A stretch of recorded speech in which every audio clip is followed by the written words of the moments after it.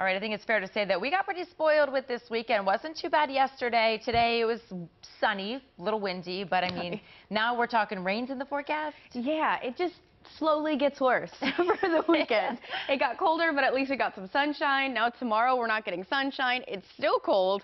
And then we get the addition of rain. So not the best weekend, but it is looking like a favorable weekend for Super Bowl Sunday. That is, if you're staying indoors and maybe going to some Super Bowl parties. For tonight, if you're prepping, there's a few things you need to know. It is going to be cooler throughout the evening hours, especially compared to yesterday. We started off the day in a deficit compared to 24 hours ago, and we've continued the trend.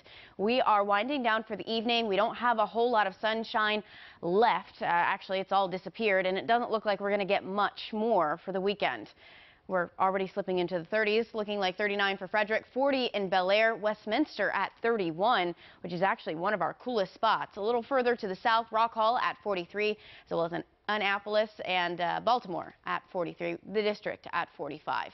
For the rest of the evening, we're going to continue to gradually slip, but we will have some cloud coverage in play. Lifting from the south, it's been at bay all day, and so it's starting to seep in to our skies. And actually we want this because it's going to help us maintain a little bit of warmth throughout the rest of the evening. We're not going to slip into the 20s for the majority of the state. We're actually expecting the lower 30s and able to maintain that throughout portions of the state. The southern tier of the state going to see some of this cloud coverage a little bit earlier on, but eventually this will become more widespread as we go into your Sunday.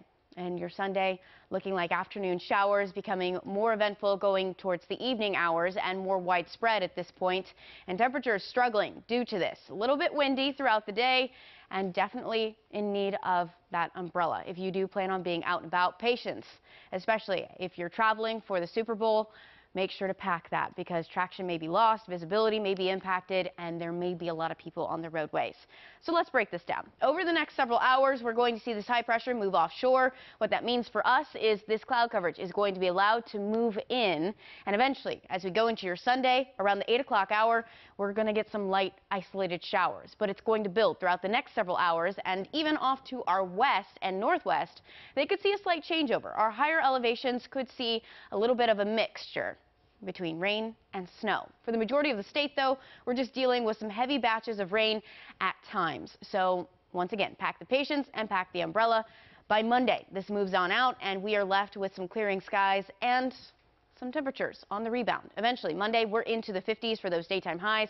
We'll see the 60s move back into our forecast with isolated shower chances for your Wednesday and your Thursday. Kelsey.